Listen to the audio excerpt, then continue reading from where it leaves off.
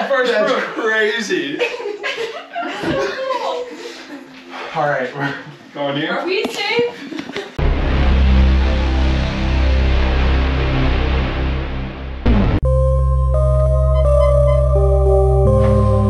Hi everyone, welcome to the Davis Laboratories Epic Halloween Special Fun Run.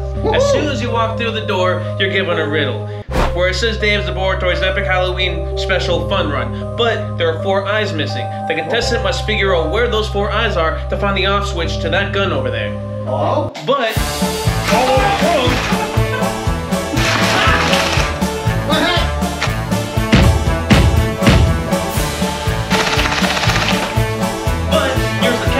I put 5 ultrasonic sensors down by our feet, so the gun knows where we are, and it will trigger the gun to start operating.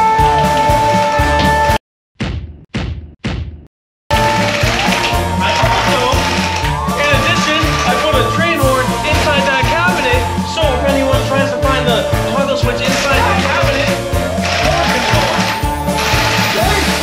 in addition to having the eyes over there,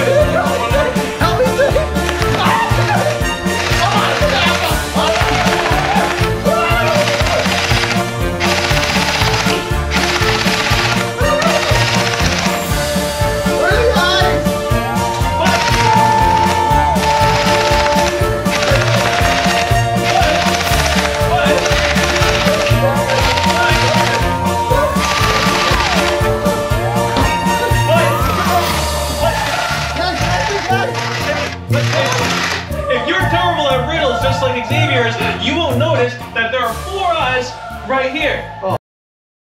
So if you open this and flip the off switch, you win the first round. We did it.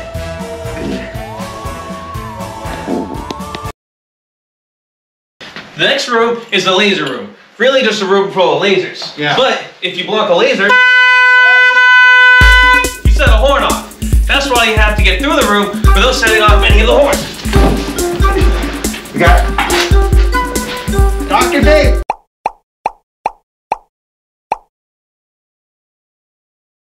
Dave, do you see anything? Come in here. All right.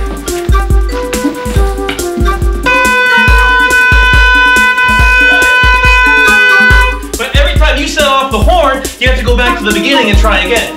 Gandalf, you go first. I'm going in.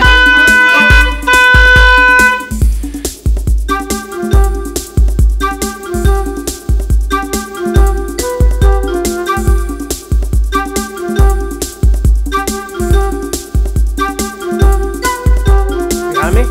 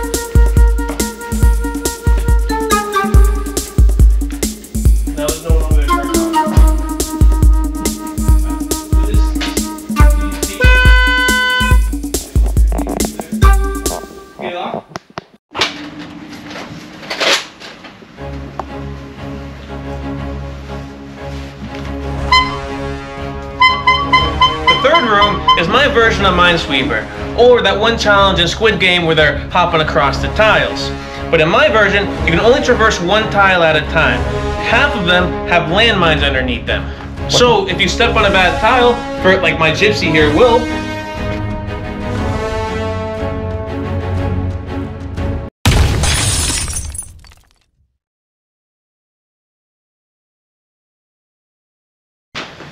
pause.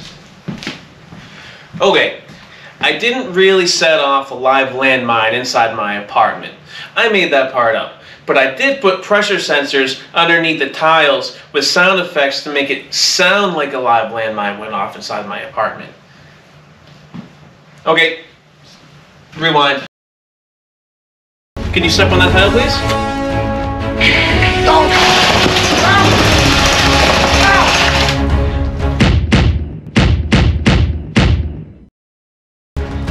A landmine sound is gonna go off, and the gun is gonna start shooting everyone in the room. What's a landmine? I use a spray effect on this one to make sure that I get everyone, not just the person who stepped on the tiles. Now, can you try it again? No, don't step on the same tile again. Most people with an IQ above 80 will try stepping on a different tile next. I have an IQ of 6. Can you step on that tile instead of this tile? Please step on that tile. Okay, toe number 1. Okay, as you can see, This one's safe. yes, yeah, we got that. We knew before you stepped on it the second time. Oh. Alright, so I can keep going. Yes. Alright. Alright. Go forward. Alright. Uh-oh.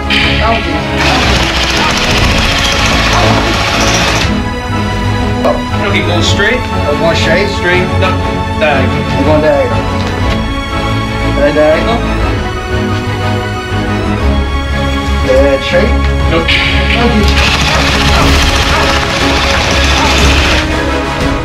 So it was here, here,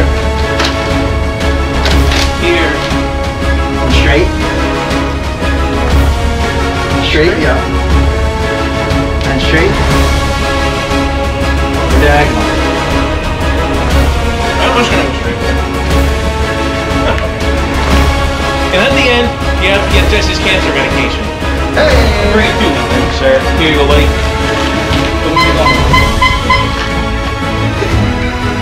And once you're done with that, you finish the meat and you have to get out of my house because you can't have too many people here at once.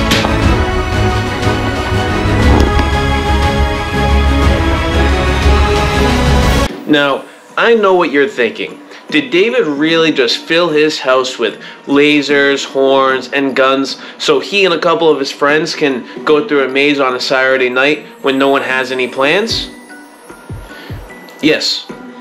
Yes, I did. And setting it up is very easy. All you have to do is solder this board, and this board, and this board, and this board, and this gun, and this gun, and this horn. And these laser diodes, and a handful of photoresistors, and 5 pressure sensors, and a bunch of power supplies, and 30 or so custom soldered extension wires with JST connector endings to make the wiring easier later on, and a lot of other things that I already forgot.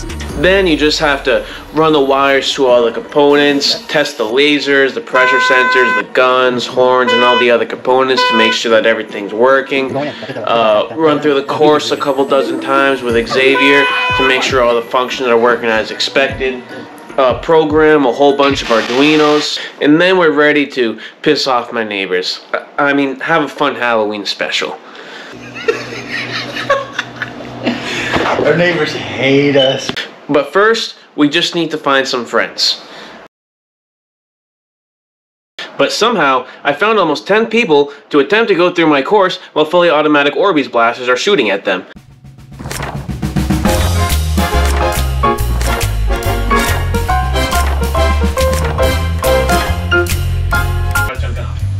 Dude, I really should just tell you how to fix this sentence.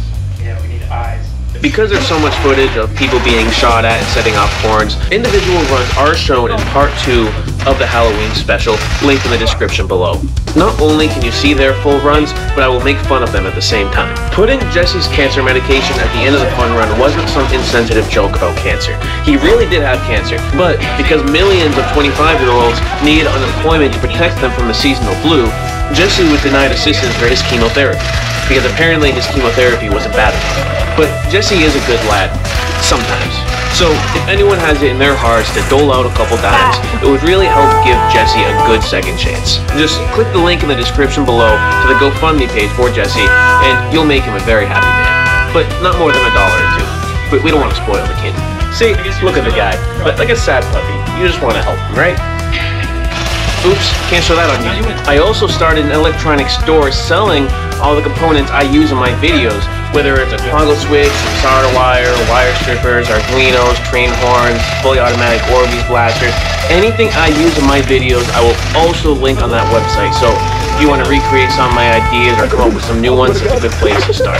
In addition to listing all the parts I use on my YouTube channel, I will also give a review of everything as well as explanations of how to wire it. So you're not buying a train horn without knowing how to properly wire it. I will provide detailed instructions on how to wire it. So you can get the component, you know how to wire it, then you can have fun with your train horn or whatever parts you choose to buy. Just go to accidentalspark.com and click on the store tab to see a list of all the parts I use in my channel. Buying from this site not only promises a good time for you and your friends, but it also helps fund fun pranks against Xavier. I will also sell David's Laboratory apparel, like the shirt I'm wearing now, but not with terrible quality. I will revamp the design because this is just terrible.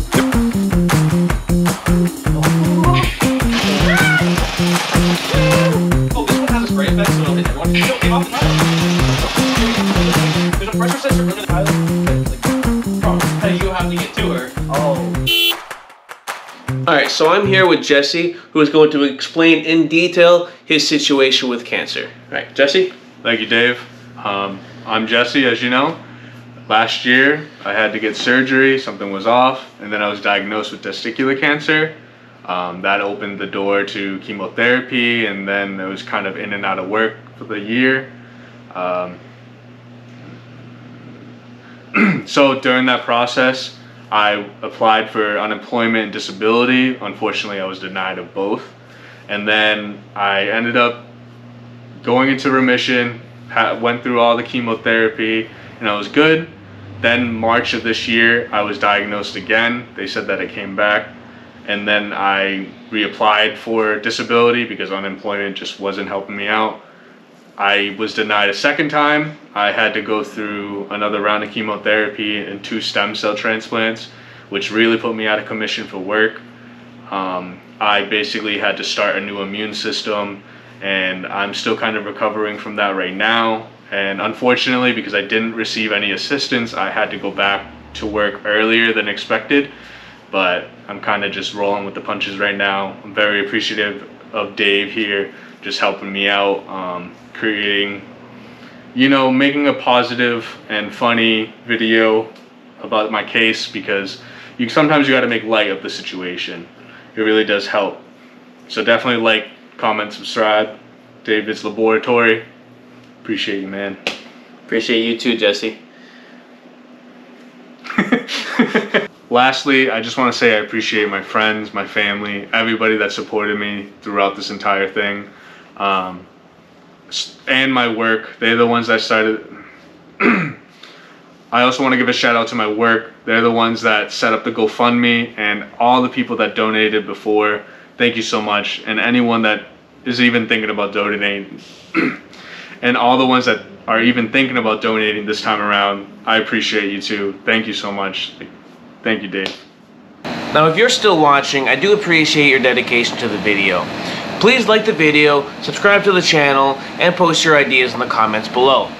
If you have great ideas, I will mention you in the production video, and if your ideas are terrible, I will publicly shame you in front of everyone for having terrible ideas. Now, I don't know what else to say, so I'm going to disappear now.